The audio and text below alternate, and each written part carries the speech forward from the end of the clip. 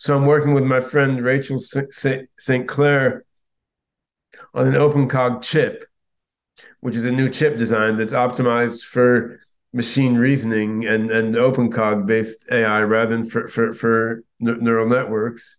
And, given the slowdown in the global macro economy, it's we're getting some money in for this chip project, but it's being slower than one would like, right? So, and then on the blockchain side, blockchain is a lot better than it used to be. Still, you can't put like the atomic thought processes of an AI on chain in a blockchain. They're like each transaction that you do in a blockchain is still too slow and expensive. I mean, Ethereum and Bitcoin are incredibly slow and expensive. We've been working with Cardano, which is faster and cheaper, but still it's like, I don't know, 10, 15 cents or something for a Cardano transaction, right? I mean, that's ridiculously costly, right? So now we're working on a new blockchain infrastructure called Hypercycle, which gets rid of the ledger. So it's a ledgerless blockchain, and it's incredibly fast. But again, we've got maybe 18 months of development before Hypercycle is really ready to go. And then we can have a blockchain where like the individual thought process inside an AI, like a neuron firing in an AI could be on chain. Or if you're in social media systems, say every time you rate someone's or give a thumbs up to what someone said, that can go on the blockchain, then it's cheap and fast, right? But all these things that are like, okay, we need another year on this, we need another 18 months on that. I mean, in the big picture of technology development, that's a tiny blip, and everything is happening all at once in a perfect storm.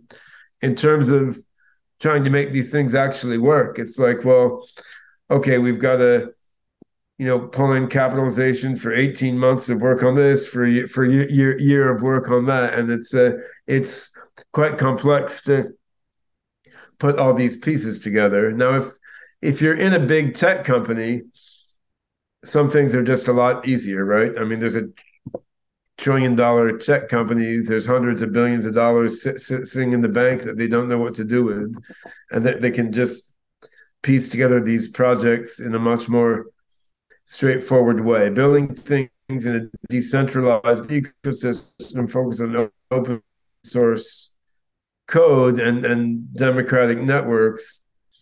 I mean, the ecosystem is more complicated, and on the one hand, that means you can be more agile. On the other hand, it adds a bunch of overhead to doing things too. So, I mean, we have Singularity Net, which is this blockchain-based decentralized platform that then, like, Hypercycle is its own company building the super fast, cheap blockchain infrastructure. True AGI is its own company working on commercialization of the OpenCog engine. Simulize its own company working on the AGI chip. Now, that's the right way to do things. It's decentralized, so you don't have this like monolith that tries to eat and control everything, and then is sucked into the Wall Street logic being one big public company.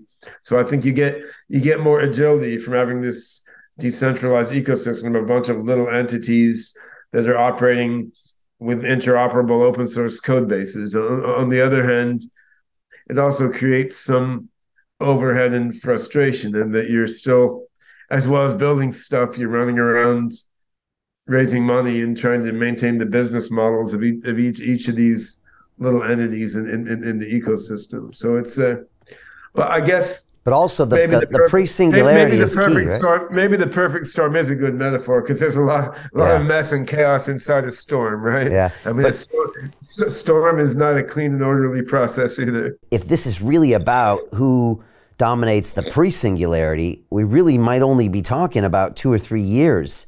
And whoever can maybe put the right pieces in place by, say, I don't know, 26, 27, might really define the future of AGI, which might define the future of the next 1,000 years or forever.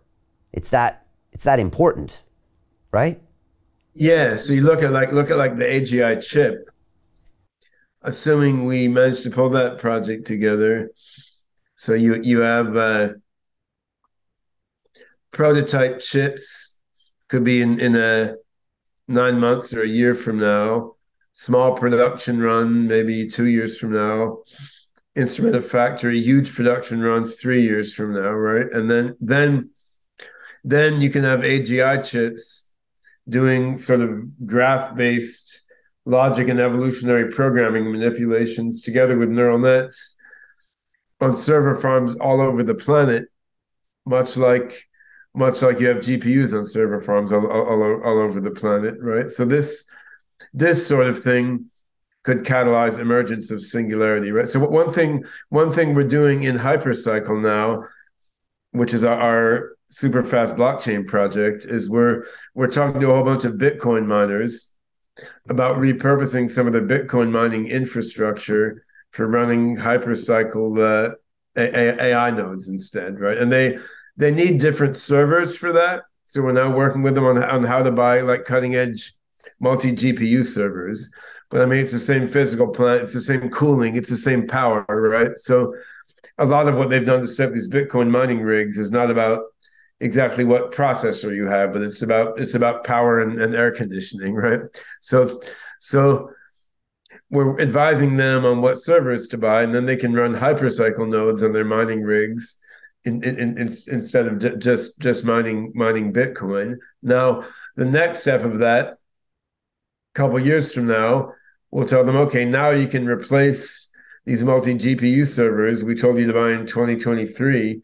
Now it's 2025 or 6. Replace them with our Simuli AGI chips, right? And then all of a sudden, all these Bitcoin mining facilities around the world are AGI chip processing farms, right? And then these are like the hub of the global brain running distributed AGI system, Singularity Net as the underlying OS, and the OpenCog Hyperon running this AI processes on these chips in the mining farms. And then there's a project called NewNet, which is another Singularity ecosystem thing that can outsource some processing to people's phones and laptops for things that can be officially done that way.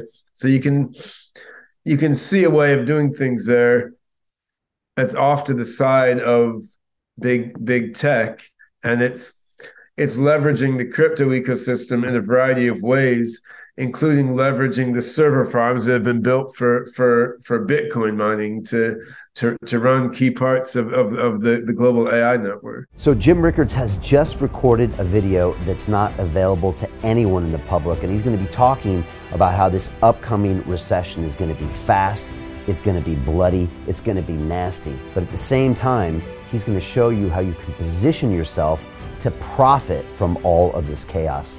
Now, we've made this video only available to our viewers. Go to londonreal.tv/Jim. Watch that immediately. I can't say enough good things about Jim Rickards. He understands the global economic system better than any guest I've ever had on London Real.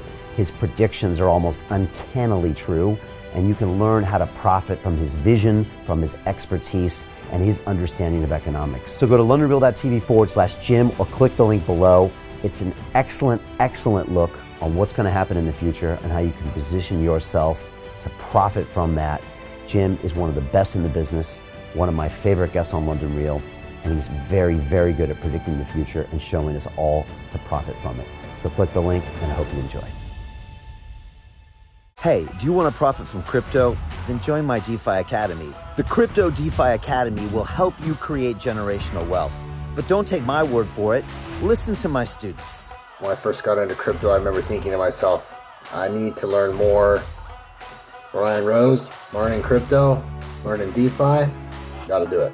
I am so grateful that I jumped in and did this. I had to break through some limiting beliefs that I can do this, that I can afford this, that I can be in this. It challenges the things that are deeply rooted within us. Joining DeFi Academy has been one of the best decisions I have made on my blockchain journey. This course was a life changer, a game changer, a huge eye-opener, coming from knowing practically nothing at the speed of the learning over 4 weeks was just fantastic. The information you provided in this class was invaluable. I feel far more confident in my next steps. You took complex concepts and made them easier to understand.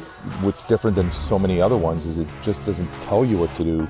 It actually makes you do it. This is for people who are serious about becoming traders. This is the way it should be done.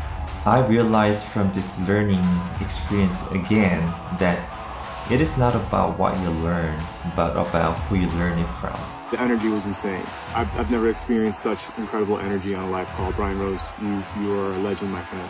It's the only thing in the market where you can get all information and learn everything what you need to know. Everything is so clear and so well done, and I'm just forever grateful for this program. It made me feel so much more confident about crypto than I did before. I did not anticipate how passionate I was going to become about it. It's of course been like a big learning experience for me, not just in the crypto space, but just an overall balance of life. What I've learned is, how to take ownership, of my life in a way that I really hadn't before. Yeah, you can't put a price on that, really. I would recommend it to anybody, top notch. Excellence does not come cheap. So if you want excellence, you got to pay for it, but it's so worth it. Pull the trigger. That's what this course is about. You're not going to regret it, really. It's amazing. Thank you, Brian and team. So what are you waiting for? Crypto is happening now. Click the link below, submit your application, and let me mentor you on how to create generational wealth and build the decentralized financial infrastructure of the future.